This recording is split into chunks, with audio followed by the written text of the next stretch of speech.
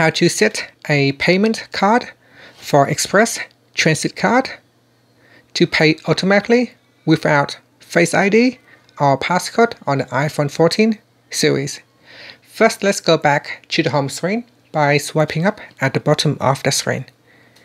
From the home screen, tap on Settings, and in Settings, go down and tap on Wallet and Apple Pay.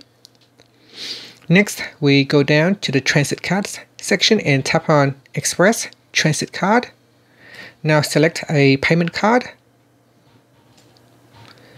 Then we go back and you can see now we have selected this particular card for the Express Transit card.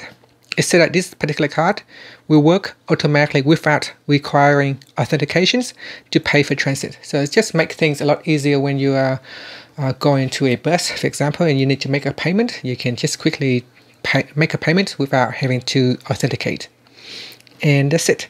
Thank you for watching this video. Please subscribe to my channel for more videos.